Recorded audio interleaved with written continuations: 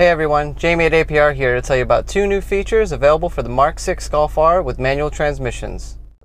The new launch control feature offers a user-adjustable maximum RPM while stationary with the added benefit of increased boost off the line. If you're looking to improve your 0 to 60 or quarter mile times, this feature is for you.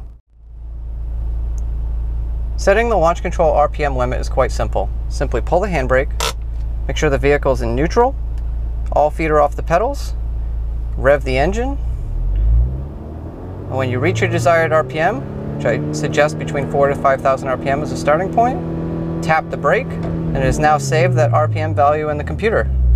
To test it, shut off traction control, remove the handbrake, press the clutch, rev the engine till it stops on the limiter, and you should see boost begin to build.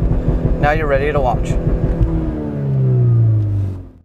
The next new feature is called no lift shifting, and it allows the driver to shift at full throttle without ever lifting off the accelerator pedal. The main benefit is increased acceleration between shifts while maintaining boost and no fear of over rev. With traditional full throttle shifting, the driver is required to let go of the accelerator pedal in order to prevent an over rev condition from occurring. This also releases all the boost pressure that was built up and requires the turbo to spool up all over again at the beginning of each gear, like so.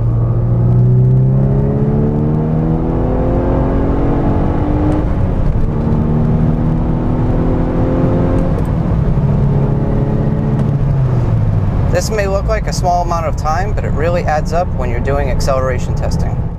Now let's give the no lift shifting feature a try. The only requirements is that the vehicle must be above 12 miles an hour and the accelerator pedal must stay at 98% or higher. There's no pesky timers to worry about. The faster you can shift, the better it works. You also notice that the boost is staying up a lot better between the shifts.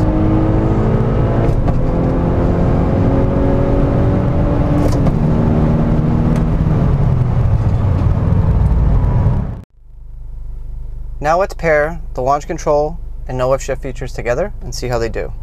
Traction control off, launch built.